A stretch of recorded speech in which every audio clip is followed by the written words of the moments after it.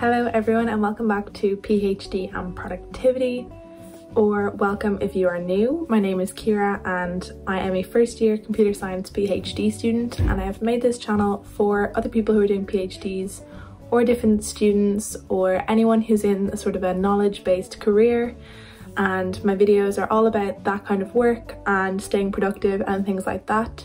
So my university is currently closed due to the coronavirus. I'll be posting a new video every day this week. So if you would like to see more videos like this, all about being productive and things like that, be sure to subscribe and hit the notification bell so that you know when these new videos are uploaded. Today I'm going to be sharing with you a day in my life of working from home during the social distancing period. Good morning everyone. So it is about 7 a.m. and I am going to go through my morning routine now, which is my specific morning routine for when I'm working from home. But it is just kind of an adaptation of what I do in my usual day, even if I wasn't working from home. But it's just a good time to be getting your morning routine together, since it's possible that you'll be home for a number of weeks, and a routine can really help you to get ready for work every day.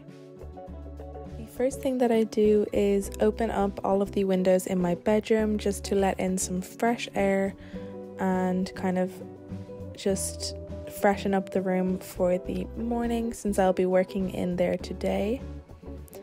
And then as well, once I've done that, I don't make my bed straight away. I just kind of leave it to breathe for a bit in the morning to freshen up a bit. Then I change into some warm clothings and I head downstairs to get a quick glass of water.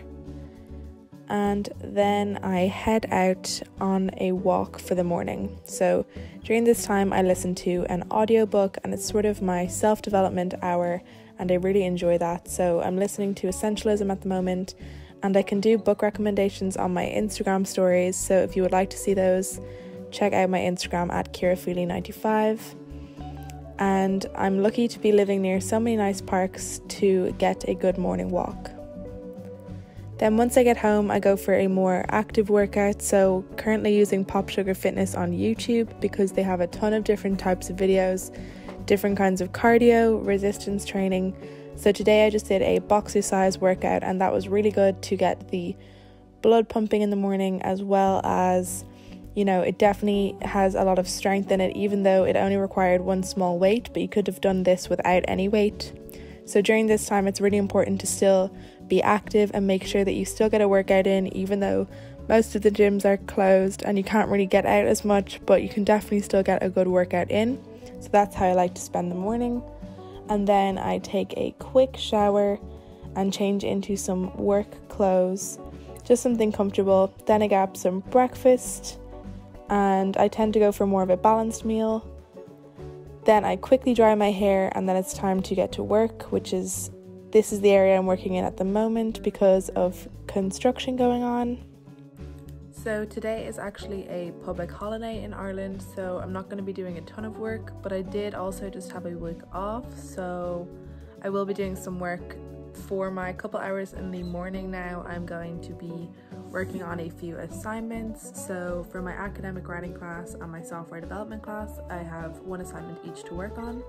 So I'm going to spend about 3 hours working on that, and usually during the morning I will spend 3 or 4 hours working on focused tasks, such as, you know, working on a project for my PhD or doing some writing for a paper, something like that. Anything that requires a large amount of focus. And during this time I won't use my phone. I try not to use my phone or any social media up until lunchtime during the day, because that way I can really focus on my work. So I do only spend about 3 or 4 hours working specifically on my research, and that's about as much as your brain can handle. Even if you are an expert in a field, it's still not very possible for you to concentrate hugely on something for longer than that. It is possible to do not very focused work for several hours of the day, but it's not really as effective as this kind of work. So if you want to hear more about what I'm talking about, you should really check out my video on deep work, and that explains sort of this process and how it works. I like to use the Pomodoro method for productivity, which is to work for 25 minutes and then get a 5-minute rest. So you can see I'm on the tomatatimer.com. that's a really handy website because it does 25 minutes timers, 5-minute timers, and then longer breaks, and it sends you a notification when it's time to stop or start working. So I'm working on this academic writing assignment to try and fix all of the errors that are in it so far and get that ready for the next submission, which is in a couple of weeks, but I would just like to get ahead of it so that I can focus on my actual project work for the next few weeks.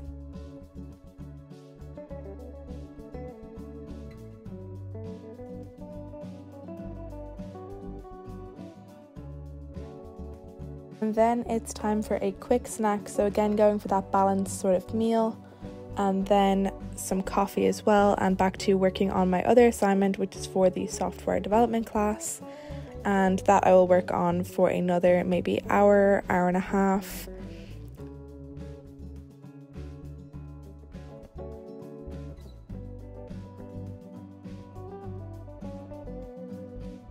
And it's time to head out for my second walk for the day, and this time I don't listen to any audiobook or any music because this walk is more about letting my mind rest, and usually during this time it will be the time that your brain is able to solve problems or think more deeply about something you've been working on. So getting out for that fresh air in the afternoon after working on some complicated tasks is very beneficial.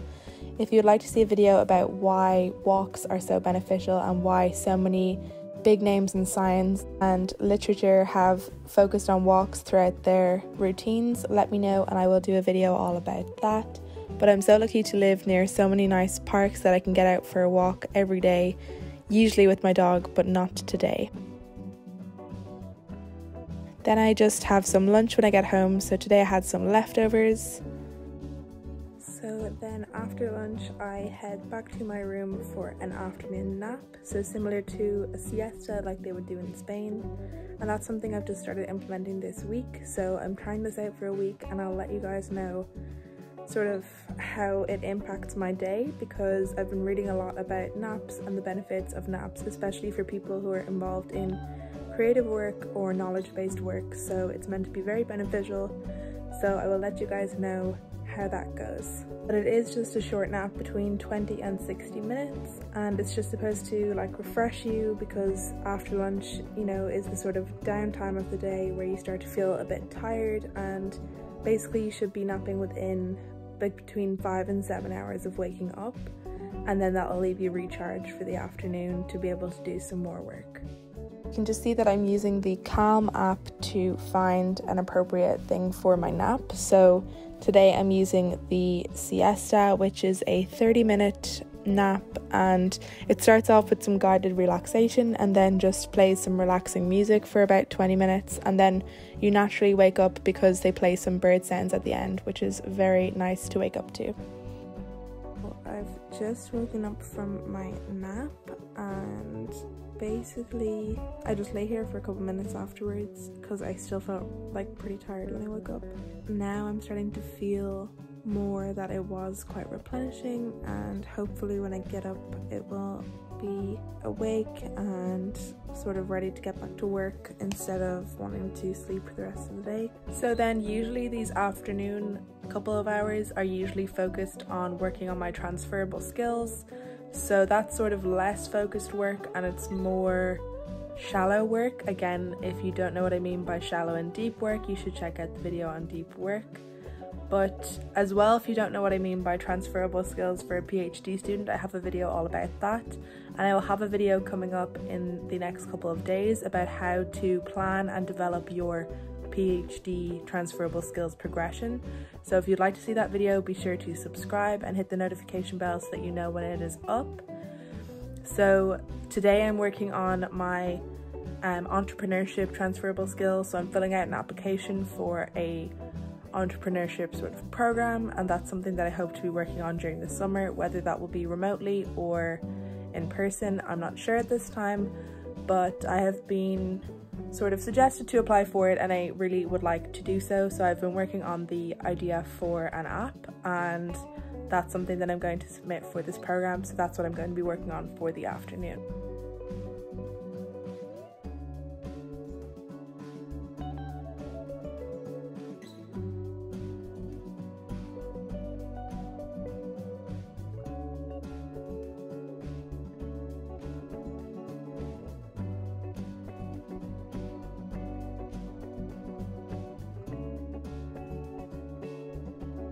Once I finish the application, I then sit down to do some YouTube work. So yesterday I worked on filming, editing and uploading the video that was published yesterday. So if you haven't seen that, be sure to check it out. It's all about things to do during this isolation period.